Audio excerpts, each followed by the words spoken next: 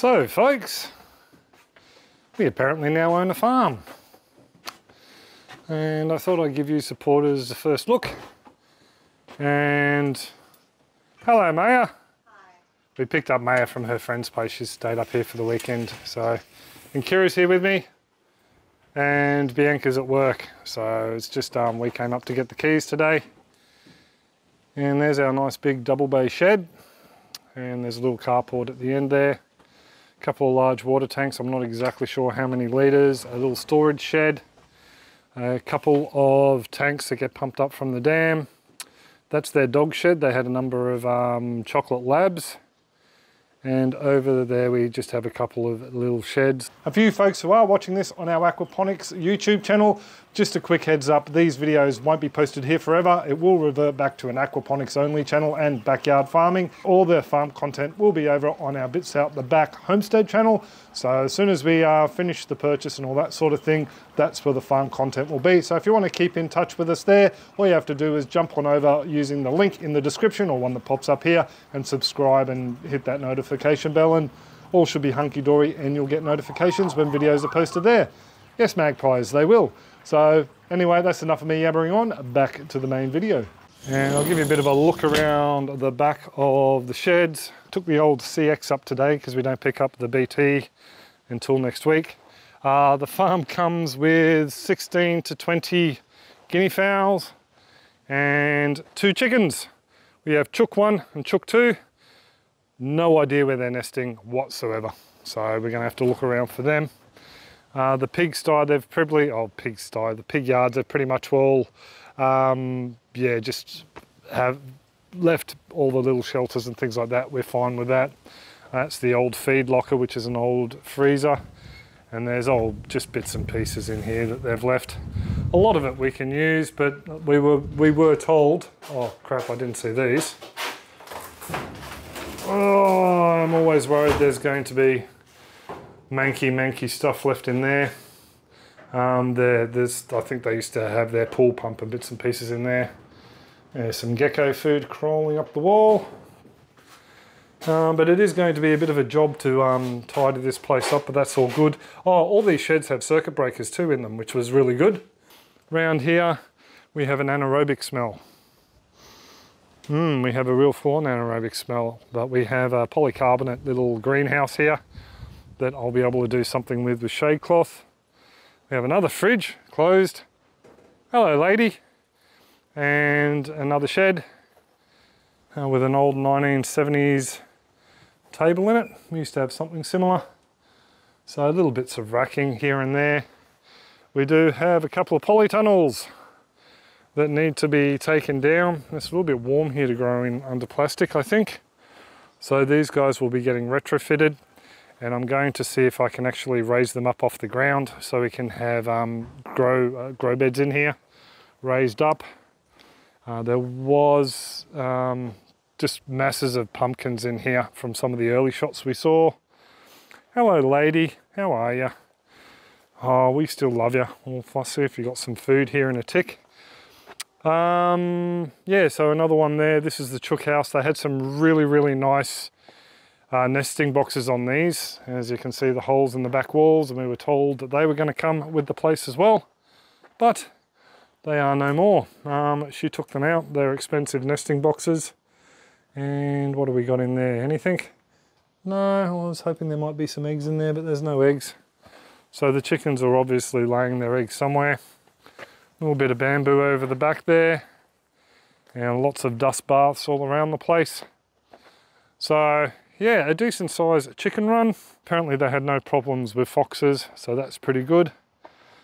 That's the back paddock, looking down to a dam underneath the burn pile. And yeah, this is just the back of the house paddock, nice and clear for a fire break. So all through there is nice and dry, ready to go boom if we have a local fire, which I'm hoping we don't get.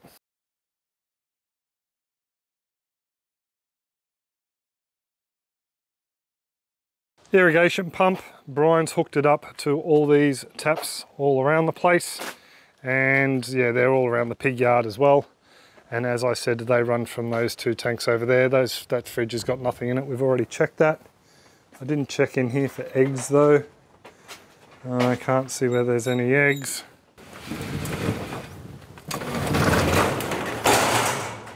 This is one of the sheds they've just pretty much all just left. So it's just all their packing boxes and bits and pieces, so keep it closed so no chickens get trapped in there.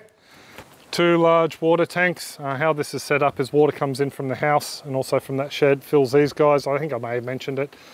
Then they overflow onto that roof and then they top up in those tanks over there and then they overflow through that little bit of pipe coming out the side there. Yeah, the guinea fowl at the moment are all nesting in the tree above us, as you can probably see down there, or roosting I should say. So this tree has been suggested that it possibly come down for a few different reasons, mainly because it continually interrupts the water flow into the house. And yeah, so something we're considering. Some solar panels and the shed. Again, bits and pieces have been left in here, most of which is fine. They look like some camping equipment over there. Paints and tins with liquids in them. As long as that's degrees or not something else and they're just paints, and they're just paints, I'm pretty happy with that. And again, we have that circuit breaker isolator. And he used to work something to do with the British military, and when he moved out to Australia, he brought that big air cylinder out as well. He used that just as an extra auxiliary air tank off his compressor. I was hoping to get Dad's gantry in here so we could at least have something to lift motors and things like that if need be down the line. But we have power points on all the walls. So his and hers, I think, as Bianca said last time. She'll set up on one side. I didn't realise that door's open. And yeah, we'll have some stuff set up over on this side as well. We'll see if we can keep this closed somehow. Yeah, I might see if I can get a bungee cord from the car or something and just try and keep that closed. Sledgy head. Looks like some camping equipment. Some nice solid bits of metal I'll be able to play with. And another ironing board bench. And just around the side here we have just tractor storage basically. And he's got a load of extra panels that came with the shed.